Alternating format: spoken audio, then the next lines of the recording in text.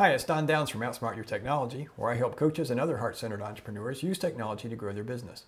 Today I'm going to take a look at how to turn off the ringer on your iPhone.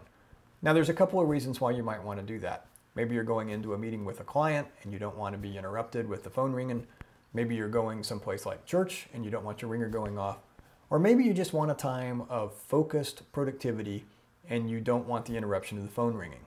So it turns out it's really easy to turn off the ringer on the iPhone.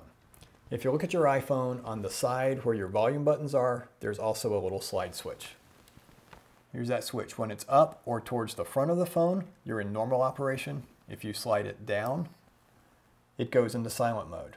Notice when I slide it up, we momentarily get an icon of a bell. When we slide it down, we get an icon of a bell with a line through it, which shows we're in silent mode. Also notice the red line on the switch indicating that we are in silent mode.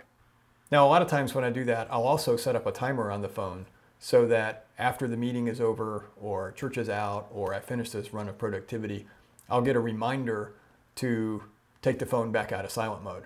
That keeps me from getting, 2 or 3 days later and running into someone who says, "Hey, I've been trying to call you, but your phone always goes straight to voicemail." Oops, had it in silent mode. So I hope you found that useful. If you did, please like this video and subscribe to my channel. I'd also appreciate it if you'd sign up for my newsletter. Until next time, have a great day. This is Don Downs of Outsmart Your Technology.